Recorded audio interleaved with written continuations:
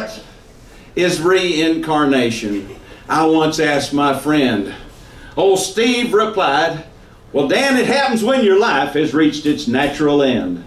They brush your teeth and they comb your hair and they clean your fingernails and they toss you off in a padded box away from life's travails.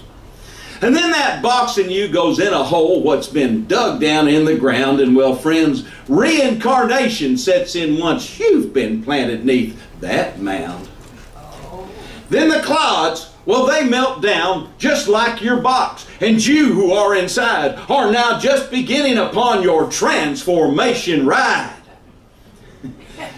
Now in a while, some grass may grow upon your lonely mound, till at last one day upon your lonely grave one single flower is found. Then say a horse should wander by and graze upon this flower that once was you but has now become your vegetative bower.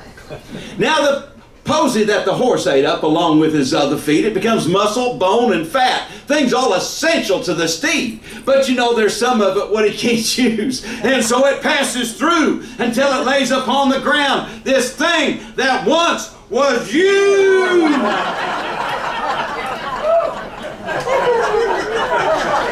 I ain't done yet. Then say I should wander by and I gaze at this object on the ground. I ponder and I wonder at this thing which I have found. I think of reincarnation. I think of life and death and such. And I come away convinced, Daniel, you ain't changed all that much.